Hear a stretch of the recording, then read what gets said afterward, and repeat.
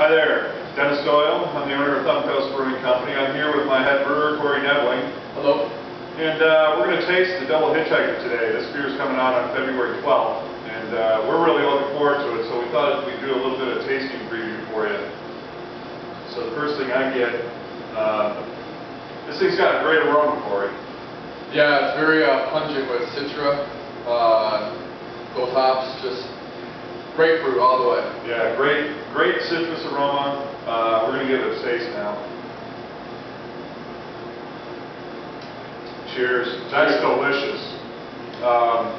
This is a double IPA, 10.3% alcohol, 100 IBU. It doesn't taste like it at all. No, it's very smooth. It definitely can tell it's higher alcohol, but it's very smooth for what it is. It doesn't have that big burn though. A lot of these double IPAs have a big burn on the back end. It's got a little bit of that alcohol, but not like what you see with some of the other big beers. So I like that. It's very well balanced. Yeah. Well, and also I massively dry hopped it, so that's What'd you dry hop it with? Citra, Chinook, and Summit. So there you go. Great combination. Great combination. So come on down as well and have a snifter. Cheers.